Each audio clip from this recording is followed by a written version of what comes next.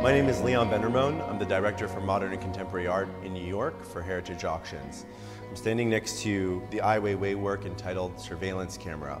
It's an incredibly important work that we're very honored to be able to offer in our October 28th evening sale of Modern Contemporary Art here in New York.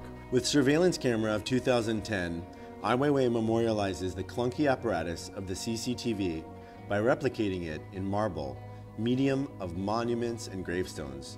Here, Weiwei evokes themes of paranoia, voyeurism, and the omnipotence of a policing authoritative force.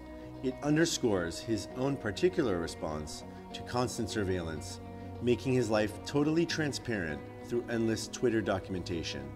If everything is open, there's nothing to spy on.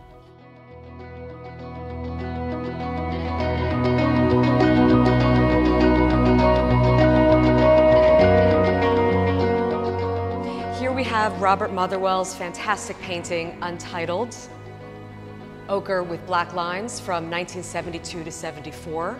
It's a wonderful work from his Open series, and we are thrilled to have it included in our upcoming auction. What's really wonderful about this painting is that it is in spectacular condition. It's so fresh to the market. It's been in one family since they purchased it from Knoedler Gallery in '74, and we are just thrilled to have it. The Open series in general really speaks to me because it feels so positive and uplifting and imaginative, and whereas with the Elegy series you think more about death and darkness, here you literally have this small door on this expansive yellow ochre background that invites you in, feels hopeful. And if you get up close to it, you can see these wonderful dashing strokes of thick, luscious paints, but at the same time you also have these wildly gestural, smaller strokes, and together it just is a magical, magical work.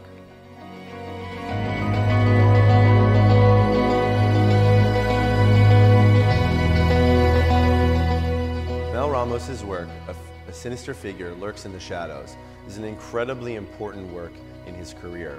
In late 1961, Mel Ramos had started painting comic strip heroes, those he had admired as a child, starting with the most obvious, Superman. He followed this with paintings of Batman.